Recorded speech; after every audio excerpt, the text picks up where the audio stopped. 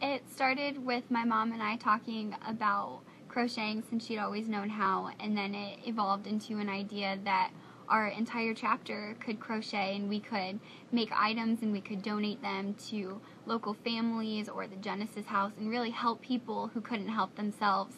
So we sent out emails, we put an ad in the paper, we had announcements read and flyers posted, just letting everyone know what we were doing and asking for donations. And before we knew it, we had over hundreds of skeins of yarns and hooks, and we had over 50 students evenly split between guys and girls in our ag room crocheting. They crocheted all throughout the school day. They'd stay after school, they'd crochet in detention or take it home and work on their projects. But it just took us really getting out the word and saying what a great cause it was for, and once one person started, it just led to another and another, and before we knew it, it was this epidemic where everyone wanted to crochet and everyone wanted to contribute their part.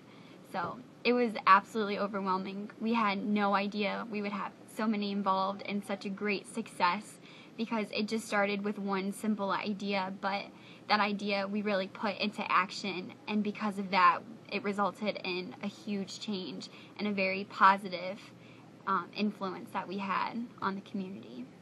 It was great.